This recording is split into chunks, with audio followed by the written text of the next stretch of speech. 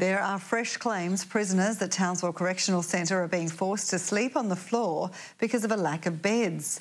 Unions fear inmates will take their frustration out on staff who are struggling to cope. Authorities are concerned Townsville Correctional Centre has no vacancy. The public want more beds and they want the crime sorted out. No more talk, they want action. Union officials say at its worst, a dozen inmates can be on the floor. They claim a 20% increase in the number of beds is needed to ensure staff safety. And where those sorts of things happen, we see increased tensions, we see increased assaults. And that means that prisoners are doubling up in cells, and that means they have to stay for long periods of time locked up in a cell with two people who often they may not choose to be with. In a single shift, unions claim the prison can operate 14 staff members short, requiring more than 100 hours of overtime.